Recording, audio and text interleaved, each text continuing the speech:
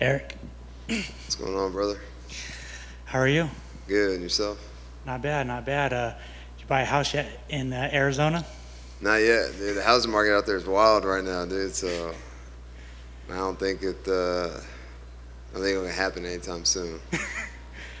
Well, I'll keep sending good vibes your way. I appreciate it. Speaking of Arizona, I mean, you did this camp out there. How'd that go? Man, it went well. Training with a lot of high-level guys, and of course, Eddie Chaw and Santino's reputation definitely precedes itself. So it's just up to me to go out there and put everything that I've learned and trained and put together into the actual fight. What's it like seeing all these superstars come to that gym? It's awesome, all these guys and girls, their energy is so great, and you can kind of pick their brain and see what it is that makes them great. What is it that makes John Jones great outside of the physical attributes? What makes them tick? How do they train? How do they prepare their mindset? Cejudo. It's gonna be hard to find a more accomplished guy in combat sports than him. John Jones is in and out. Yuri's in and out. He's getting ready to fight for the belt. So, it's just some of these people. It's awesome to be able to pick their brain and what makes you you. How is it that you compete on such a high level? And I think most of all is what makes them consistent. How do you win consistently? How do you go out there and fight in and fight out and fight consistently? And you've been in locker rooms your whole entire life. Come from Alabama, one of the best college football team of all time. I guess kind of compare and contrast that locker room compared to Fight Ready right now. It's like apples and oranges, because there is no more hostile environment than a locker room. Especially you have 125 guys in the locker room who that's what they do is talk about you, make fun of you, and but it kind of builds camaraderie. And the same thing, there is with football, everybody has to go to the locker room to change and stuff. But with MMA, I may show up to the gym already, so before practice we may get to jarring and talking and all that. So they're similar, but the magnitude is much different. Right. Obviously, your last fight didn't go your way, but I just wanted to know, what did you take from that fight? Nothing I didn't already know. I felt good. I felt prepared. I hate to say nothing he did surprised me. He was a little bit stronger than I thought he would be, but it's just a game of inches. 1 inch my way, 1 inch his way. I get out of an armbar versus tapping to an armbar. So just the margin of error is so small that you really can't afford any mistakes. With you being in with Andre now, is he as good as everyone hypes him up to be? He tapped me. That's the first time I've been tapped, and maybe the second time I've been tapped in 40-something fights, amateur and pro. So I think that says a lot. Especially tapping me the same way that he tapped Jacare just to fight, the way that I knew. He's deceptive, I guess. So, yeah, dude, you're in trouble if he puts you on the ground. Your last 2 fights have been in front of sold-out arenas. Going back to the Apex. What's the feeling like? I know that you love to fight in front of fans. Now you're fighting back at the Apex. What's the feeling like? I love the small cage. I think some of the fights that I've lost in the past, had it been in a smaller cage, I probably get these wins, because there's not a whole lot of point fighting. And if you look at the ratio of finishes from the big cage to the Apex cage, dude, there's a lot more finishes in that little cage than there are in the big cage. So, I prefer, perfect scenario for me, they would take that little cage to the arenas with the sold-out arenas and stuff. But that's not the reality. So we're all in the same cage, fighting under the same, kind of situation or scenario or whatever. So, but for me and my style and the way I like to fight, the small cage is perfect for me. Awesome. Junyong Park, what do you think of him as an opponent? He's well-rounded. He's got, several wins in the UFC, many different ways too. You've seen him wrestle guys. You've seen him beat him up from the top. His striking is good. His wrestling is good. But I just think that I'm better, and I'll be, too much for him at the come Saturday. How do you see yourself getting your hand raised on Saturday? I wouldn't be surprised if you saw a submission attempt or two out of me. I think that he'll like to wrestle, just because it's probably a little bit safer for him, especially after how his last fight went. But however the fight goes, I'm prepared. On the feet, on the ground, against the cage, however it goes.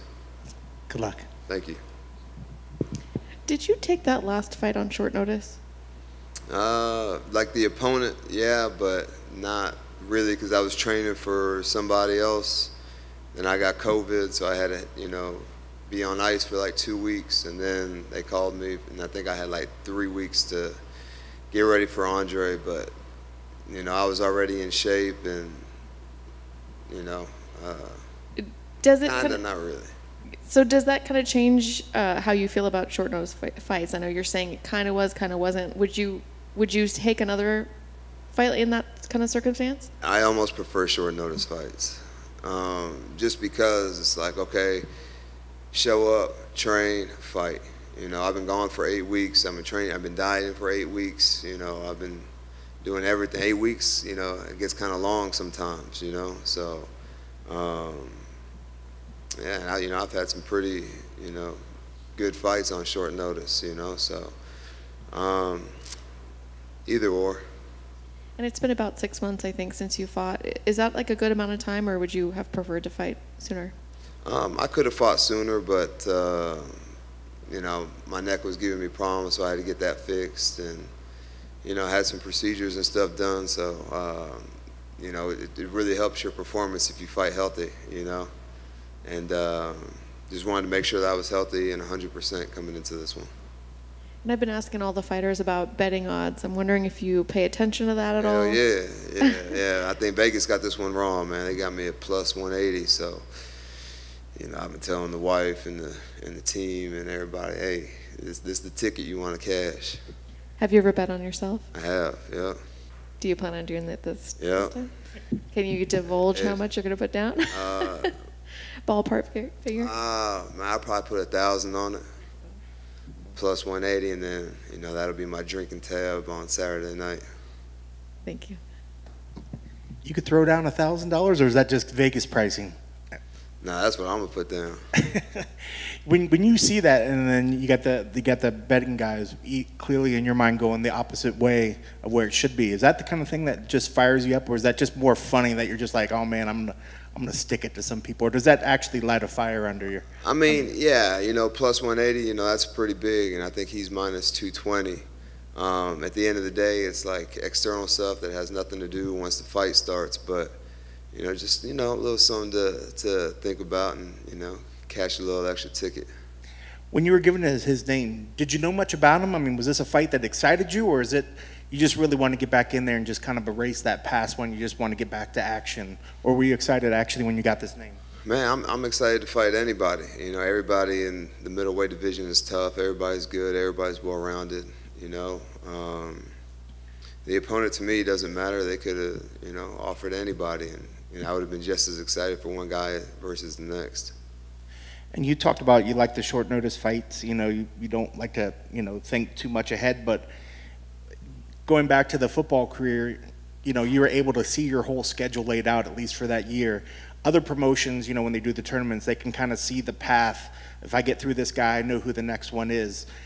Do you see a benefit in something like that? If you could see a clear path, if you knew exactly if you got through this next opponent, that if you knew your opponents were laid out, would that be something that you would be into? Do you think that would be maybe something beneficial if you knew what the path was for you? I think it's really hard to do that.